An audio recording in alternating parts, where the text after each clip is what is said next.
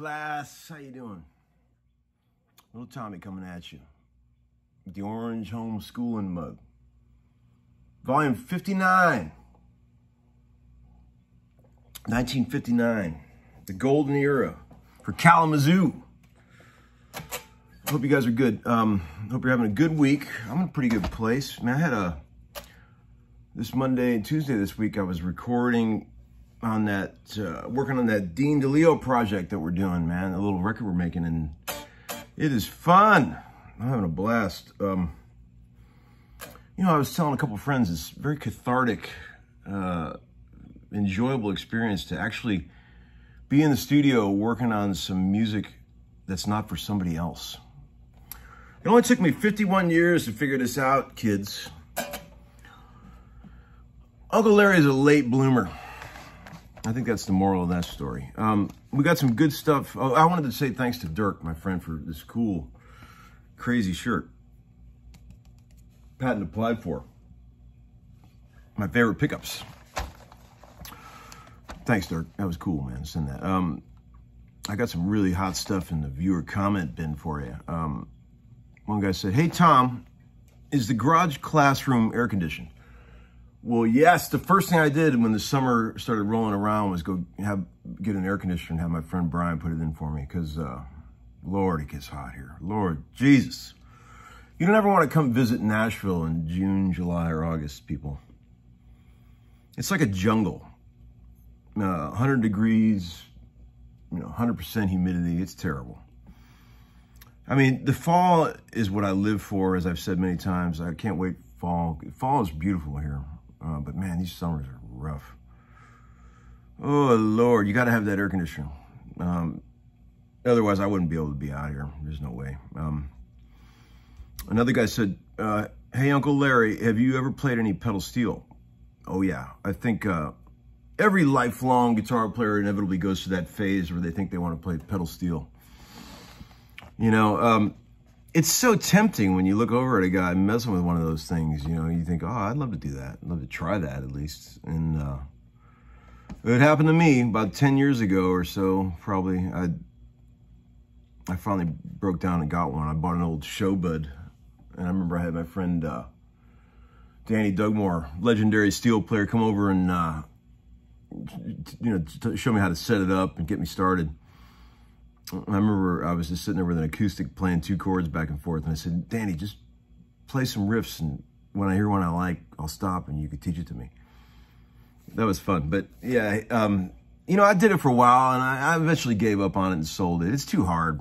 I mean, that's a life's work there, kids. 10 strings, and the tuning is very weird, from the low to high on an E9. It's like...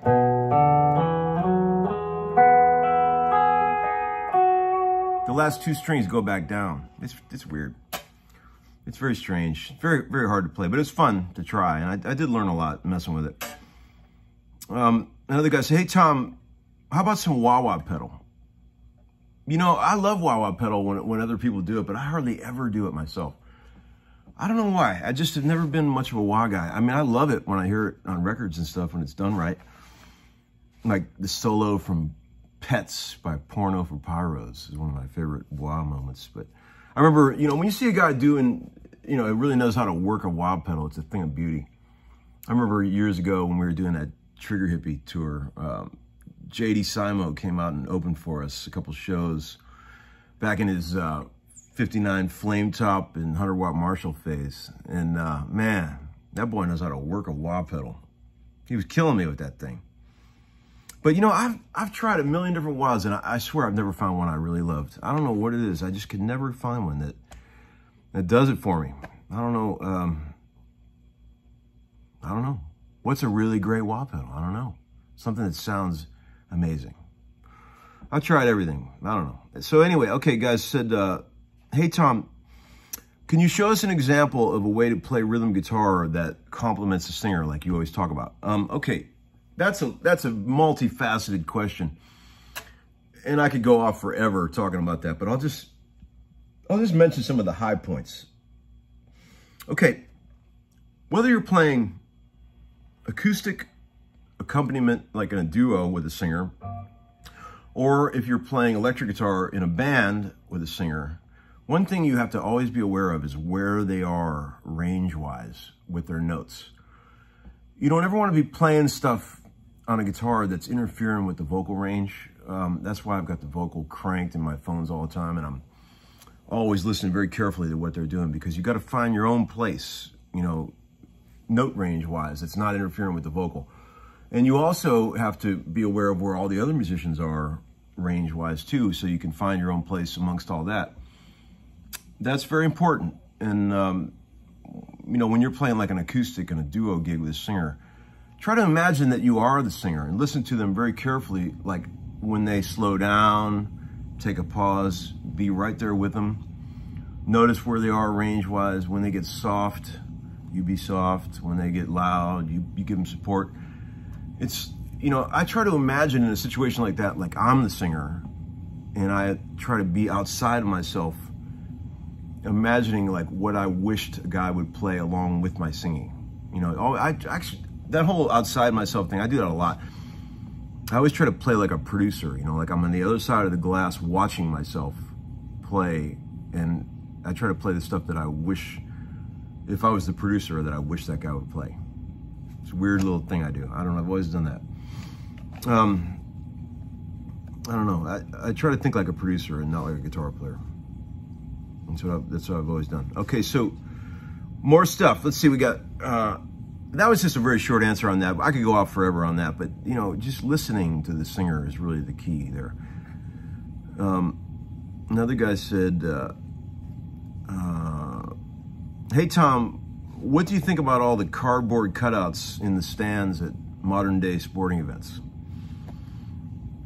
Oh man, how weird is that? That might be the single weirdest thing about this whole COVID thing. I mean, imagine what that's going to look like in history books 50 years from now when we look back at the cardboard cutouts in baseball games. Wow. Pretty weird. Okay, another guy said, oh, in response to that, the last video I put up where I played that wacky blues thing with the 12 string and all that, a guy said, hey Tom, this is probably my favorite intro so far. I've always loved blues with weird time signatures. Yeah, I'm getting a little outside with some of these, even that thing I just did, sort of my experimental phase I'm going through, exploratory. Like if you thought of like the arc of the Homeskoolin show, like my early stuff was sort of like my Ziggy Stardust. Now I moved on into my sort of Man Who Sold the World, Lodger, Low period. Think of it that way. Don't worry, man, I'll bring it back around to some easily accessible pop music for you. Okay, guitar lesson, let's get to that. This crazy loop I was playing, it really is just only a demonstration of like tonal shading on a guitar, okay? Now, I always talk about tonal shading using fingers and picks like a giant tone control. When any guitar can give you a really wide array of tones, especially a Stratocaster. A Stratocaster is a really wide paintbrush. I mean, you could play with the pick and the point way down by the bridge and get that real bright, stinging, creepy thing like.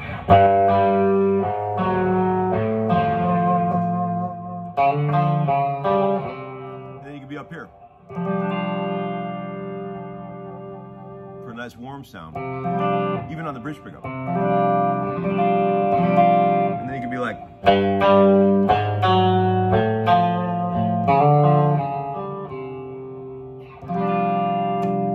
Get super buttery on the neck pickup with the round part of the pick, you know.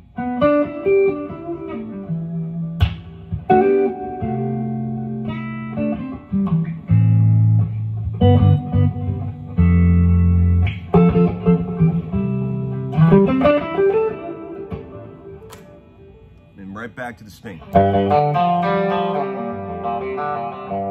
See, somebody asked me on a session yesterday if I always play with my fingers, and I said I could never do that because I need to have the pick too for those moments when I want that really, really bright, stinging sound.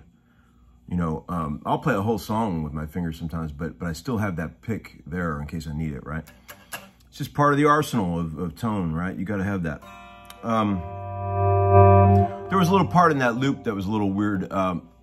It was like a counterpoint bit where the one part goes up and the other one goes down. It's G minor.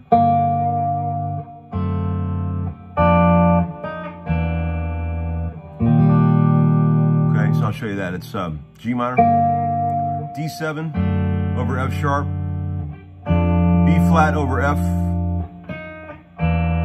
C dominant 9 over E.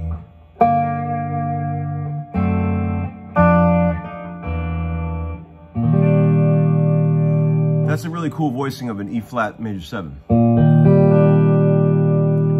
4 middle strings, right? You got E flat or B flat, E flat, open G, and D.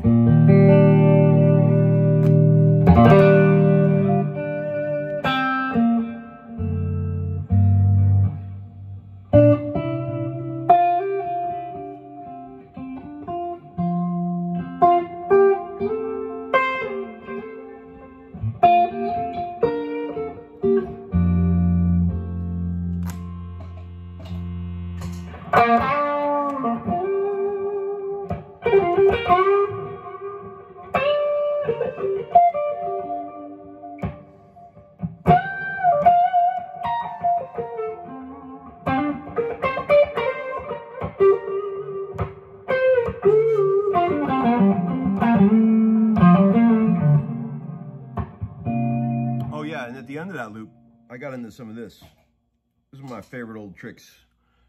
B flat over C. And then A minor over C.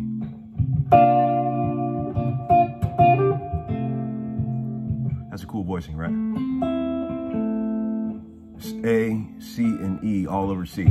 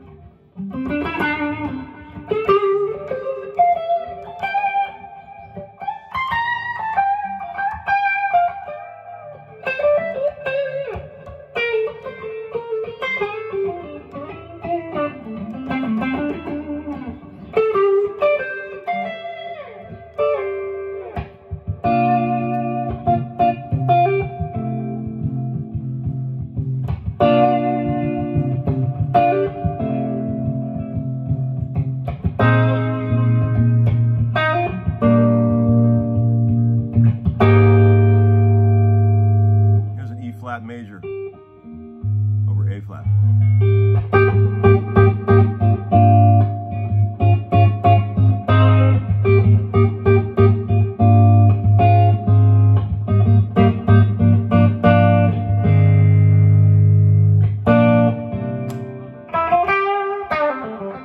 Oh Lord, 16 minutes, 17 minutes. I better go. See you guys.